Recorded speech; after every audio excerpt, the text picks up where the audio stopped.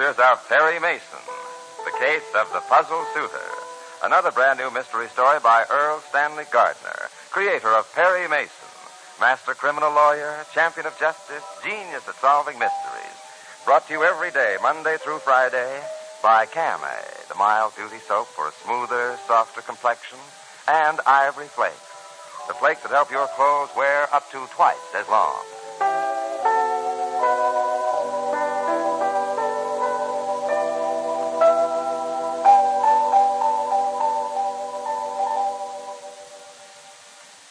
Now, here's Margaret MacDonald.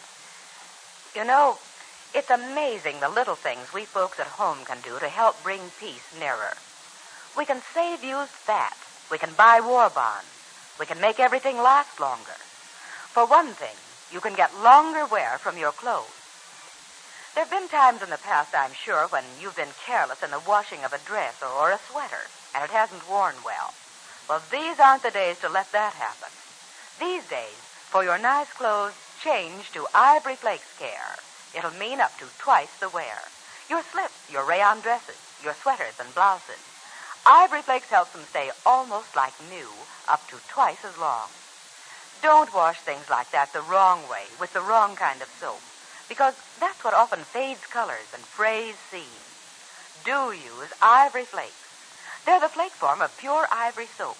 They're tried and tested, proved absolutely safe for any washable fabric or color. Why, all kinds of clothes were washed over and over in Ivory Flakes, some of them more times than you'd wash yours in a year, yet they stayed practically like new. Try Ivory Flakes for your rayon stockings, too. Other tests, stocking strain tests, proved that rayons washed in Ivory Flakes last twice as long, and that nightly care will improve the fit of rayons, too. Change to Ivory Flakes Care for all your nice things. You'll get up to twice the wear.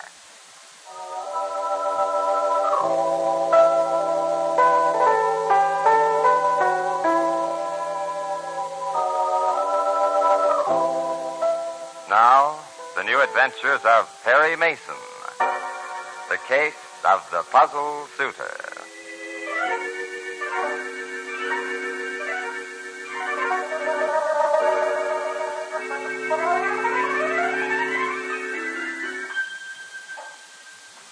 Perry Mason was more inclined to be amused than impressed when a mysterious young woman forced herself into his office to warn him that a man named Harriman C. Winthrop would be visiting the lawyer shortly to make a will, and that he was being unduly influenced by malign forces. But when Mr. Winthrop actually did show up a few minutes later and did want to make a will, the lawyer was interested, so much so that he has put off a vacation to investigate. Right now, Perry Mason faces the distinguished 64-year-old scientist, Harriman C. Winthrop. Mr. Mason, I want to know who the young woman was. I've told you she didn't give her name. Well, then describe her. Sorry, I can't do that. If you want to retain me under those circumstances, all right. It's all nonsense. That undue influence business. I know what I'm doing. In that case, do you want to tell me what's to be done with your property? Oh, well, all right. Probably just some idiotic woman passing on gossip. Yet there are only two people who knew I was coming here this afternoon. It might be a good idea to tell me who they are. Lois Dalton, she's my secretary, and Marie Hamilton, my nurse. I see.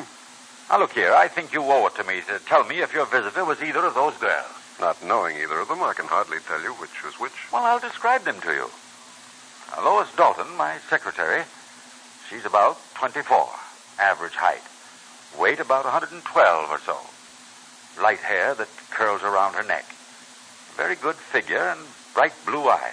I feel sure my visitor was not Miss Dalton. All right. Now, Marie Hamilton, my nurse, is pretty, too. She's dark, with slate gray eyes. A little bit heavier than my secretary, but she's got a beautiful complexion. I'm certain it wasn't your nurse. But those are the only two people who knew.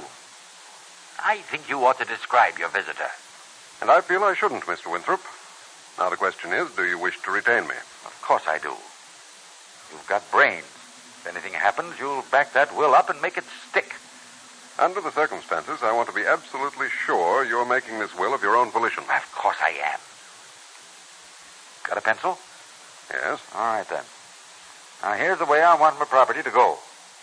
$50,000 in cash to my physician, Dr. Frank Needham. Frank Needham. I have that. And $50,000 to my secretary, Lois Dalton. You got that? Lois Dalton, I have that. The balance of my property is to be divided, share and share alike, between Marie Hamilton, my nurse, and John Hanley Stowe, my old friend and former partner. That will be a considerable amount? It will be a very considerable amount.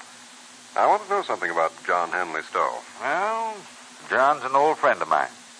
We were partners years ago. He left the country and went to China, where he did a lot of writing. And then he got picked up by the Japs in Shanghai and held a prisoner. He's due to arrive in a few days on an exchange ship.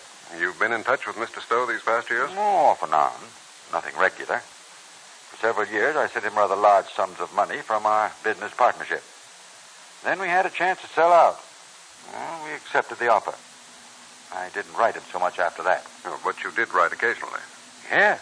John's my best friend. That's why I want him in my will.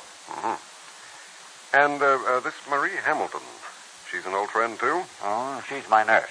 Trained nurse? No, practical nurse. She's had training, but she didn't graduate. Very sensible young woman. Oh, has she been with you long? Well, does that matter? I think it does. Oh, 3 months. And yet you're leaving her half your fortune? Any objection? As your lawyer, it's my duty to point out that the situation might well cause some relative to appear and claim... Relative, bah. Cut them off with $1. No more, no less. One more thing. Provide that any beneficiary who contests this will in any way forfeits any money to be received. That's legal, isn't it? Properly worded, such a clause is legal. Good. Can you dictate that right away? No. Well, why not? There's some things I want to look up first. I want that will drawn up and signed by the time John Hanley Stowe arrives. Why? Because I do. Particularly in view of this talk of undue influence. I insist on having it all executed before John arrives. I see. I don't like to make up a will like this in a rush, barring an emergency. Well, this is an emergency, in a sense. Very well. You come back tomorrow at 2, and I'll have a draft of the will prepared. I'll be here. I have to use strong reading glasses these days on account of my eyes. It may take me a little time to read it through, but I'll be here. Now, good day. Oh, just a minute. I want to have a few words with my secretary. There may be 1 or 2 last-minute suggestions. If you'll excuse me, I'll be right back. Certainly. If you should decide to give me a description of that visitor, I'll consider it. Bella? Bella, where are you? Well, I'm right here, Chief, in the law library. Oh, I didn't see you. What is it, Chief? I'm keeping Winthrop in my office for a few minutes. Meantime, I want you to go down the hall and get Paul Drake. Tell him to shadow Winthrop when he leaves my office. I want to find out where he goes and what he does. Is that all? Tell Drake to find out something about Marie Hamilton, the nurse, Lois Dalton, the secretary, and John Hanley Stowe, the friend arriving on the exchange ship. You got that? Yes, Chief, I have it. Try to keep him in your office a few minutes so Paul Drake has a chance, will you? I'll do the best I can. But tell him to hurry. Something very fishy about all this. It smells to heaven. Why? His nurse, for one thing. After 3 months, he leaves her a big slice of his fortune. Why? Maybe she's the one that's bringing the undue influence to bear. First she gets him to make a will in her favor, and then... Oh, Chief, people have been murdered for reasons like that. Exactly, so get going. Get Paul Drake on the job.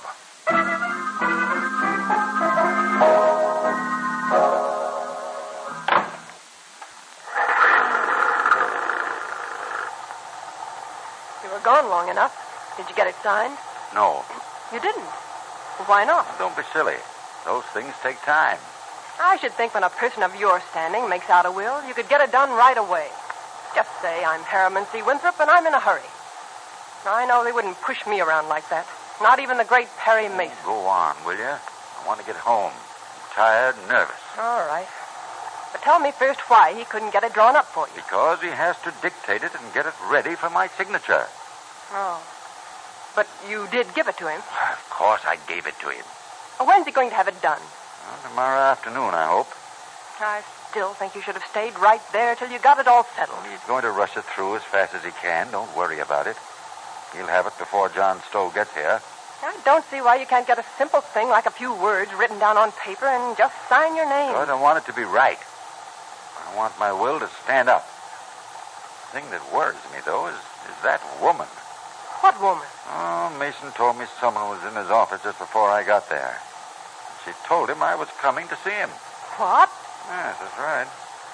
Then she told him that I was being unduly influenced. Can't figure out who it could be. You can't? Well, I can. Huh? It's that meddling little spitfire. No, you're wrong. Oh, it's somebody else. But nobody else knew. Well, that's what I thought. But I must have been wrong.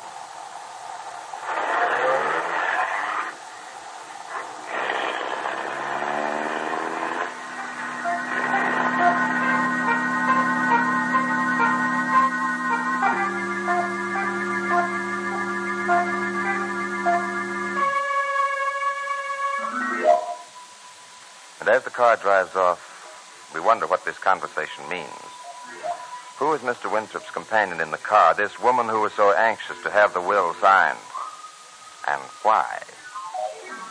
Is it possible the elderly scientist is going to sign his own death warrant when he signs the document he's in such a rush to get? Tomorrow we'll hear Paul Drake's report on the principals in this dramatic case of the puzzle suitor.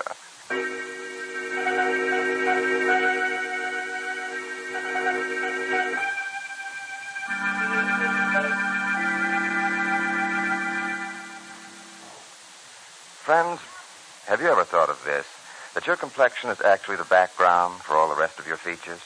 For example, if your skin is lovely, smooth, and soft, why, against that background, all your other features, your hair, your eyes, are at their very best. Your complexion, you see, is a lot more than just your complexion. And that's why you ought to try Wonderfully Mild Camay. Because just one cake of marvelously mild Camay can give you a smoother, softer, younger-looking complexion. Simply change from improper skin care to regular, gentle, really mild care with Camay, and just one cake of Camay will give you the lovelier skin that will emphasize and bring out the best in all your other features. Now, I mean that sincerely, because we had doctors, skin specialists, actually test Camay's mild, gentle cleansing. They had woman after woman try it. And listen, most of those women soon had definitely smoother, softer, younger-looking complexions, and you can do the same. Simply change to the Camay method of really correct mild cleansing without irritation. It's called the Camay Mild Soap Diet. Directions are right on the Camay wrapper.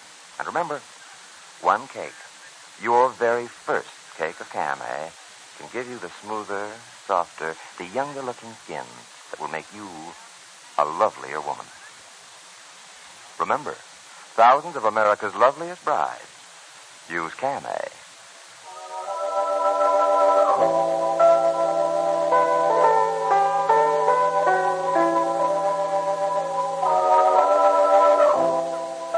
The New Adventures of Perry Mason are brought to you every day, Monday through Friday, by Camay, the mild beauty soap for a smoother, softer complexion, and Ivory Flakes, the flakes that help your clothes wear up to twice as long.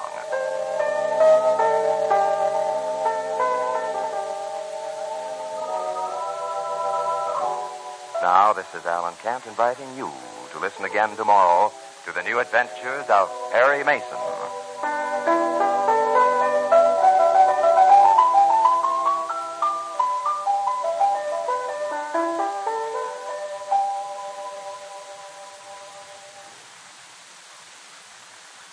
Some people are getting extra ration points. You can, too, by turning in your old, used cooking fat.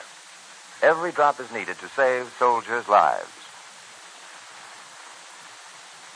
This is CBS, the Columbia Broadcasting System.